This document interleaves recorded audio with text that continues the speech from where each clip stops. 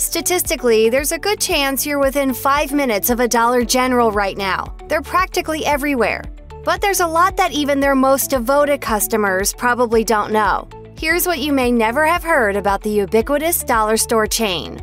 Cal Turner Jr., who was the CEO of Dollar General from 1977 to 2003, chronicled the story of Dollar General in his book, My Father's Business: The Small Town Values That Built Dollar General into a Billion-Dollar Company. His grandfather, James Luther Turner, moved to Scottsville, Kentucky, and started a bargain store in 1929, the year the United States entered into the Great Depression. Turner began buying out bankrupt stores and liquidating their stocks. Whatever he couldn't liquidate, he sold at his bargain store. He brought on his son, Cal Turner Sr., to help.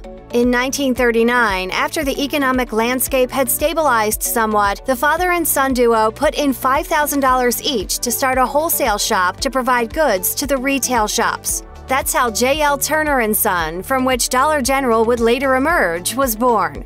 After World War II, there was a surge in production of various commodities at low prices. The Turners took advantage. At one point, the Turners got a great deal on a large shipment of women's underwear, but couldn't find any retailers willing to buy it. So the Turners set up their own junior stores in partnership with local businessmen. Eventually, their attention shifted to the popular Dollar Days promotions they had seen at department stores. The promotions caught on with customers, so they introduced a year-round $1 an item concept. On June 1, 1955, they converted their department store in Springfield, Kentucky into a Dollar General. In 1968, the company went public as Dollar General Corporation. Like its customers, Dollar General is always on the lookout for bargains. Over the past few years, the company has taken over several former family video stores to turn into Dollar Generals. Dollar General can come in and rent either a part of our building or all of our building, depending on what the footprint looks like. The brand has also moved into the locations of former Family Dollar stores, Walmart Express stores, and Eagle Discount stores, just to name a few. Business Insider reports that Dollar General doesn't own any of its stores, which helps keep real estate costs down. With the addition of some fixtures and coolers, a new store is ready to open at a cost of around $250,000, an amount that's recovered in just 2 years. According to a Market Realist report from 2017, 70% of all Dollar General stores were in areas with a population of less than 20,000 people, and its growth has largely been in areas that struggle economically, with households that earn $40,000 or less per year as base customers.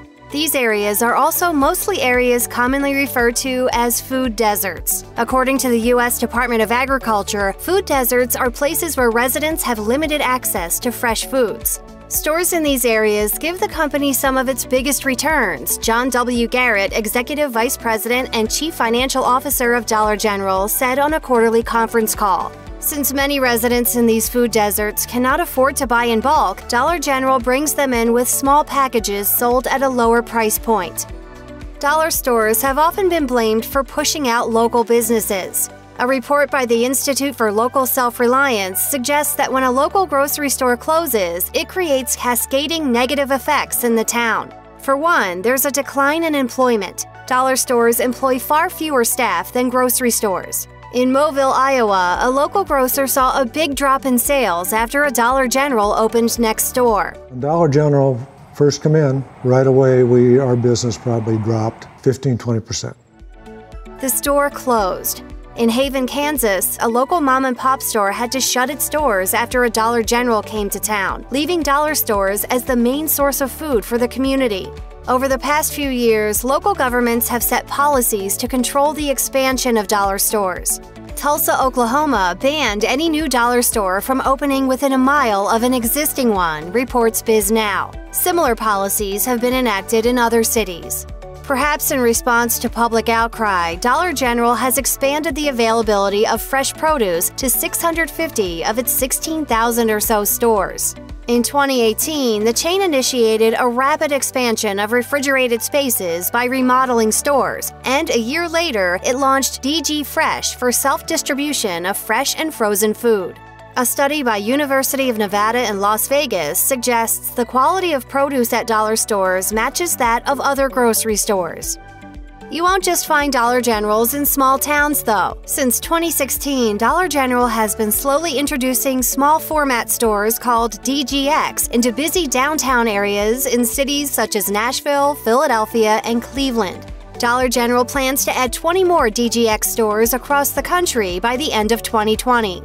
The decision to introduce these new stores with coffee stations, fresh produce, and grab-and-go salads came, according to the company website, after customer research revealed a millennial shopper on the company's customer segmentation for the very first time in 2016. Data tracker NPD reveals that 3 out of 4 millennials shop at dollar stores at least once per year. Dollar General has also introduced furnishings, kitchenware, and party supplies to attract higher-end customers. It has turned 41 Walmart Express stores into Dollar General Plus locations with an assortment of fresh food and groceries. During the recession of the late 2000s, people gravitated toward discount stores to save money. These habits have continued among American shoppers, even those with a high income, according to Business Insider. Dollar General is essentially recession-proof. It does well when the economy takes a downturn and also when things are on the upswing. Most items at a Dollar General are priced 20 to 40% less than the same items at other grocery and drug stores. Most Dollar General stores have an aisle dedicated to products that cost $1 or less, but that doesn't necessarily mean those items are discounted. A University of Michigan study revealed that lower-income consumers spend 5.9% more per sheet of toilet paper because they weren't buying them in bulk. Lower-income buyers usually can only afford to pay $5 for a 4-pack of toilet paper rather than shell out $24 for a 30-pack, even though the per-roll cost is considerably lower in the bulk pack. I don't know if you guys know it, but you're out of toilet paper. Dollar General has about 40 private label brands. Private labels are a win-win situation for discount stores like Dollar General. It gives the company greater control over manufacturing costs and the liberty to set its own prices. For a consumer, it makes a product available at half the price of its name brand equivalent. For example, a 32-ounce bottle of Dial soap costs around $6.50, and a bottle of that same size soap from DG Body costs half that amount.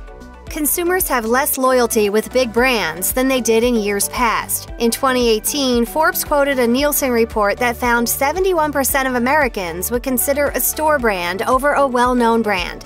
It's no wonder that private label sales in stores increased by $7.9 billion between 2017 and 2019.